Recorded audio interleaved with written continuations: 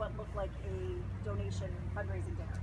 I was invited to an event in Surrey this week. I was an attendee along with the Mayor of Surrey and members of her council, a broad cross-section of business people from Surrey. I was not privy to the invite list. I did attend, and it was inspiring to talk to people about the changes we've made on issues around tolling and talking about how we're going to assist the trucking industry and a whole range of issues in Surrey.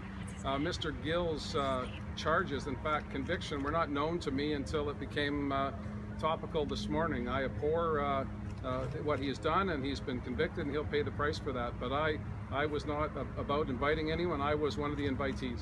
Do you think you need better oversight for events like that now that you're premier? Well, again, that's a good point, and I'll take your advice on that. But when I'm invited to an event of someone that I do know, and I'm told that the Mayor of Surrey is going to be there along with members of her council and a diverse group of people, I took the opportunity. I'm certainly not in a position to tell people who they can and can't invite to their home, but I'm certainly going to be more careful in the future, absolutely. Matthew?